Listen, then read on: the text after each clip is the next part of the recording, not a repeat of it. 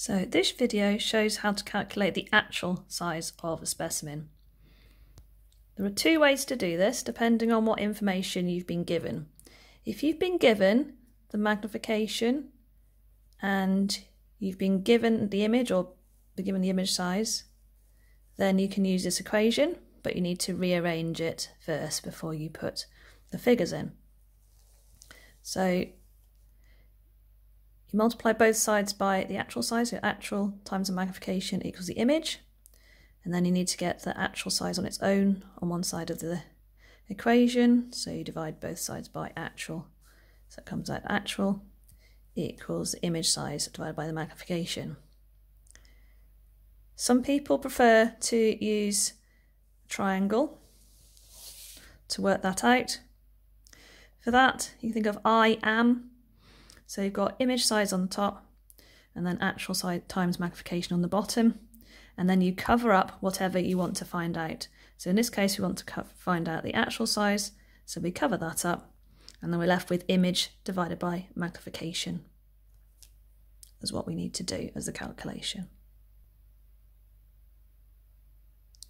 So in this question, the cheek cell has been magnified by 2000. What is its actual size? So we've been given the image, so we need to measure the image size. So we do that with a ruler and we measure it in millimeters. So in this case it's 120 millimeters long.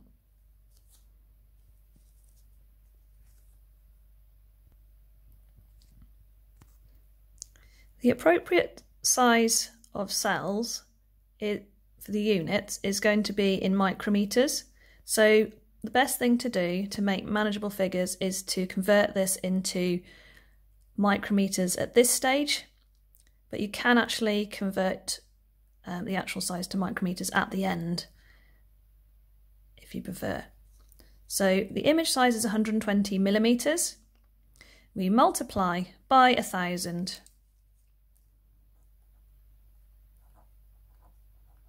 to get that into micrometers, so it's 120,000 micrometers is the image size.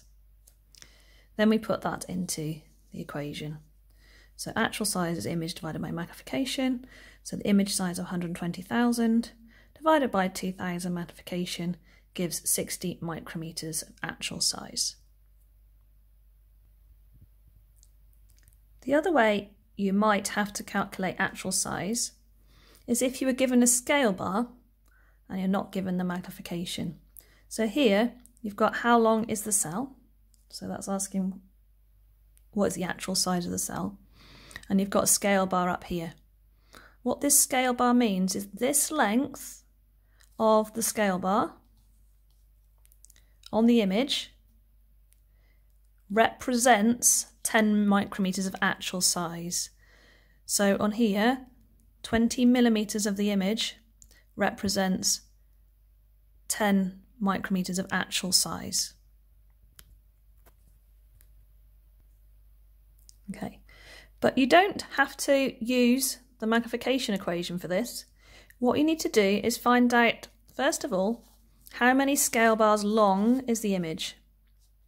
So to do that, you measure the length of the image in millimeters, so in this case 120 millimeters, and you measure the length of the scale bar in millimeters. In this case it's 20 millimeters, so you do 120 millimeters divided by 20 millimeters equals 6. Okay, so you probably wouldn't be given whole numbers, but this is just to illustrate it really. So you can do a little bit of a check. You can think, right, okay, so this is one scale bar long. How many times does that fit into the image? And you can see there that it is 6 scale bars long. Okay. Then you multiply the number of scale bars by the size of each scale bar. So you've got 6 scale bars of 10 micrometers actual size along each. So you do 6 times 10 equals 60 micrometers of actual length. So remember the units, include the units. So whatever the scale bar unit is going to be the same units for the actual length.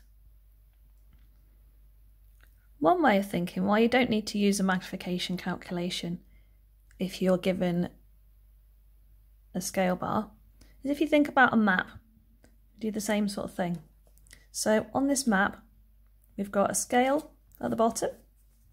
So here, you can see from here to here is 1 kilometre. So 40 millimetres on the image represents 1 kilometre of actual size.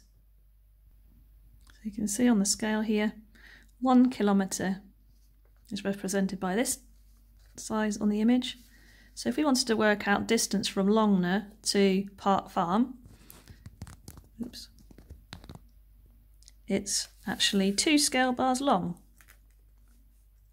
So you think, okay, so from Park Farm to Longner is 2 scale bars long.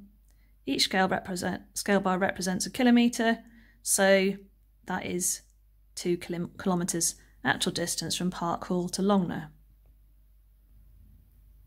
Okay, but say if you wanted to work out the actual distance from Longner to Netley Old Hall Farm, you'd measure the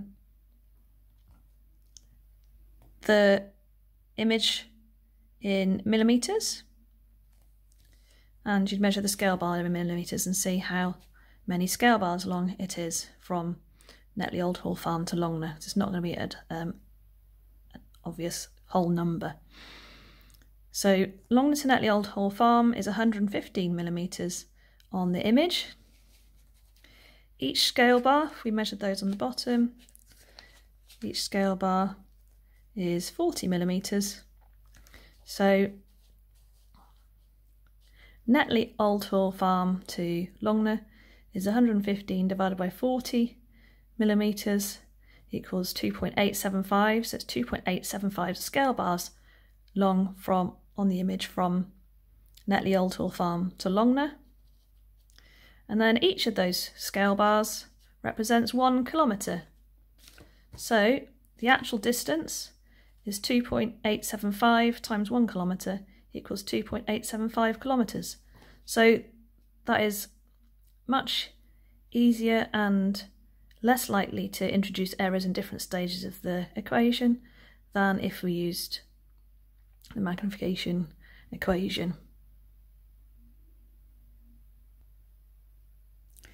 So remember, if you're asked to calculate the actual size and you're given a scale bar, you don't need to use the magnification equation. You need to work out how many scale bars long is the image by measuring the length of the image and the scale bar in millimetres and dividing the length of the image by the length of the scale bar, and then multiply the number of scale bars by the size that each scale bar represents. And then the units of the actual length are going to be the same as written on the scale bar.